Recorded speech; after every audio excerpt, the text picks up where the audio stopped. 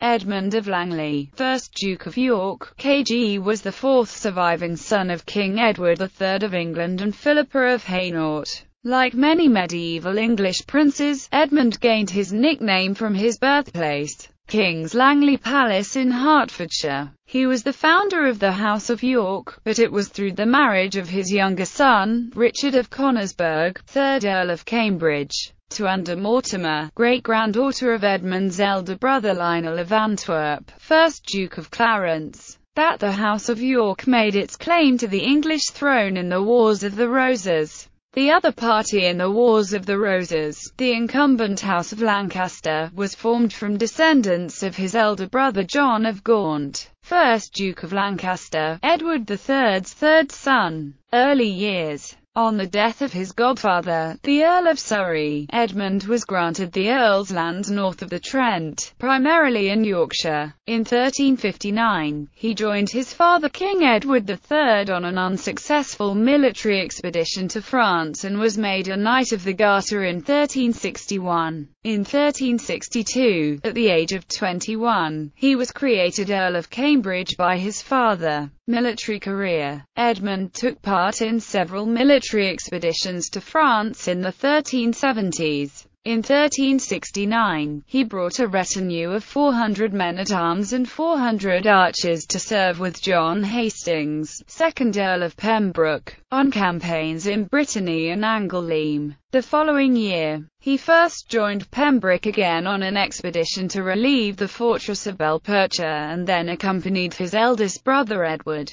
the Black Prince, on a campaign that resulted in the siege and sack of Limoges. In 1375, he sailed with the Earl of March to relieve Brest, but after some initial success, a truce was declared. In 1381, Edmund led an abortive expedition to join with the Portuguese in attacking Castile as part of the Fernandine Wars. But after months of indecisiveness, a peace was again declared between Spain and Portugal, and Edmund had to lead his malcontented troops home. Edmund was appointed Constable of Dover Castle and Warden of the Cinque Ports on 12 June 1376 and held office until 1381. He acted as Keeper of the Realm in 1394–95 when his nephew, King Richard II of England, campaigned in Ireland and presided over Parliament in 1395. He was also Keeper of the Realm in 1396 during the King's brief visit to France to collect his child bride Isabella of Valois. The Duke was left as custodian of the realm in the summer of 1399 when Richard II departed for another extended campaign in Ireland. In late June of that year, the exiled Henry Bolingbroke landed at Bridlington in Yorkshire. He raised an army to resist Bolingbroke, then decided instead to join him, for which he was well rewarded. He thereafter remained loyal to the new Lancastrian regime as Bolingbroke overthrew Richard II to become King Henry IV. Later life. On 6 August 1385, Edmund was elevated to Duke of York.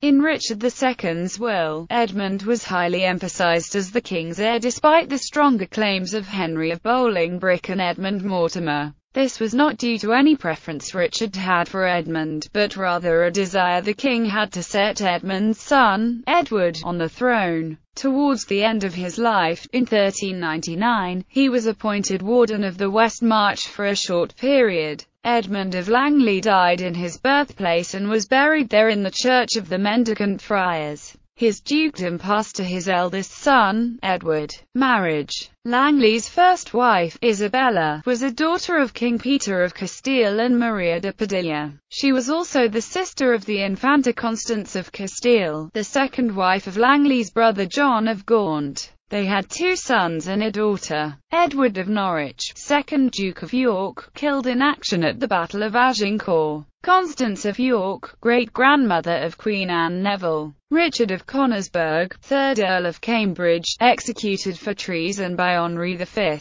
ancestor of Kings Edward IV, Edward V, and Richard III of the House of York, and all succeeding monarchs of England beginning with King Henry VIII. whose mother Elizabeth of York was his great-granddaughter. After Isabella's death in 1392, Langley married his cousin Joan Holland, whose great-grandfather Edmund of Woodstock, 1st Earl of Kent, was the half-brother of Langley's grandfather Edward II. She and Langley were thus both descended from King Edward I. The marriage produced no children. Shakespeare's Duke of York. Edmund, the first Duke of York, is a major character in Shakespeare's Richard II. In the play, Edmund resigns his position as an advisor to his nephew Richard II, but is reluctant to betray the king. He eventually agrees to side with Henry Bolingbroke to help him regain the lands Richard confiscated after the death of Bolingbroke's father, John of Gaunt. After Bolingbroke deposes Richard and is crowned Henry IV, Edmund discovers a plot by his son Merle to assassinate the new king. Edmund exposes the plot, but his wife Isabella convinces Henry to pardon her son. Ancestry. Bibliography. Peggy K. Liss, Isabel the Queen, New York. Oxford University Press, 1992. 165. James Ruston, Jr. Dogs of God, New York. Doubleday. 18. Douglas Biggs, A Wrong Whom Conscience and Kindred Bid Me to Right. A Reassessment of Edmund of Langley, Duke of York and the Usurpation of Henry IV. Albion, 26, pp. 231–246. Douglas Biggs, to aid the custodian in council. Edmund of Langley and the Defence of the Realm, June-July 1399, Journal of Medieval Military History, I, pp. 125–144. Douglas Biggs, A Voyage or rather and Expedition to Portugal, Edmund of Langley in Iberia 1381 82. Journal of Medieval Military History 7, pp. 57–74. Douglas Biggs, Three Armies in Britain. The Irish Campaign of Richard II and the Usurpation of Henry IV, 1399, Brill Academic Publishers, Leiden, The Netherlands, 2006.